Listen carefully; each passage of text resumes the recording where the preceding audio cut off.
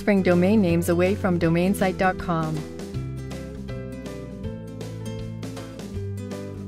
This demo assumes you have a domain name registered through domainsite.com and starts from their homepage.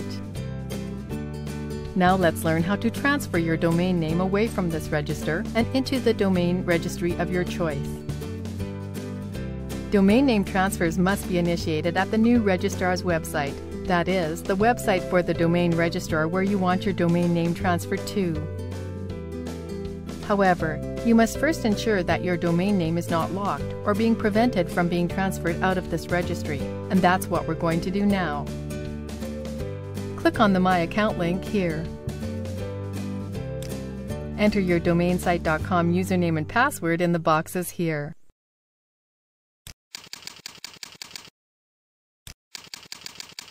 Then click the Submit button. You are now logged into your domainsite.com account. Click here to manage registered domain names. Then click on the domain name for which you want to remove the registry lock. Click the Unlock Domain link here.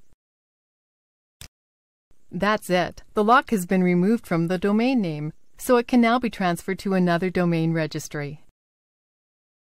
You must now go to the website of the domain name registrar you wish to transfer to and initiate a domain transfer request. When finished, click the Logout link here. This is the end of the tutorial. You now know how to unlock domain names, thus enabling you to transfer them away from domainsite.com. Thank you for watching our tutorial. Be sure to